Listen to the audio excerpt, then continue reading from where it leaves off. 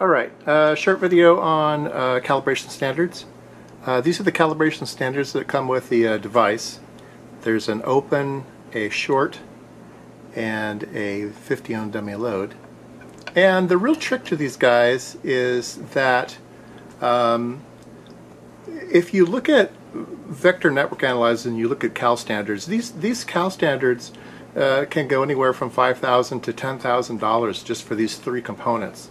And why they're so expensive is they're made to very exacting mechanical specifications. The diameters have to be exactly the same, the centration of the pins has to be exactly the same, and more importantly, the distance in the Z direction or going into the connector needs to be very accurately controlled, because your information in a vector network analyzer all comes down to phase information. And so the phase is going to be a function of the distance between the connector on the VNA and the inside of the connector on your cal standard. So whatever depth the radio waves go inside, and either in the case of an open, they're going to bounce and come back out, and they're going to do so with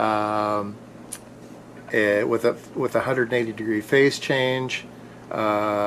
The short is going to come back at a 0-degree phase change, and then the load is the load. But the distance between where the connector mates onto these is very important. So you saw me build this little guy, which is a female version. So I had an open, a short, and a load.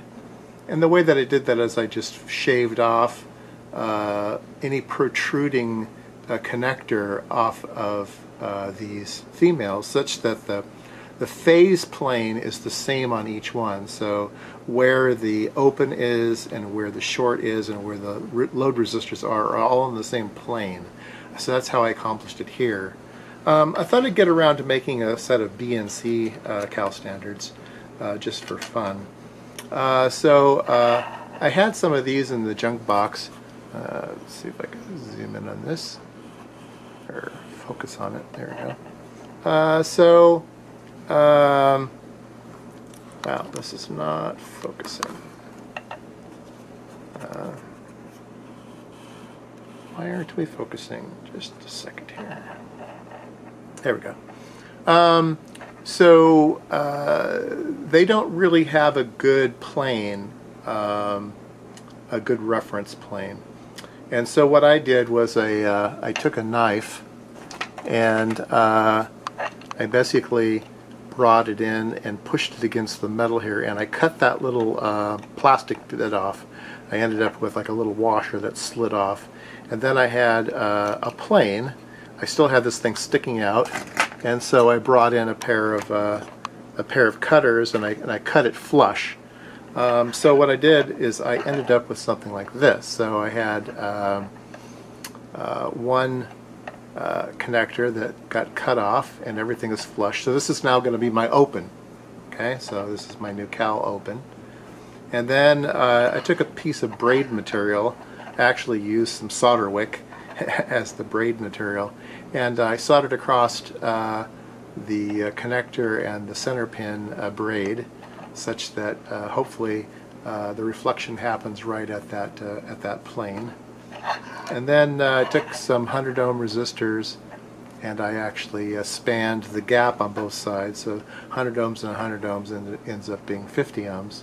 And so that's how I got my load resistors on the same plane. Now this thing only goes to a gigahertz, so you don't have to go too crazy about making all these cal standards exactly right. But there we go. Now we have it's a male on the other side. So now we have an open, a short, and a load, and open, a short, and a load, and an open, a short, and a load. So there we go. Now I have a whole bunch of cal standards.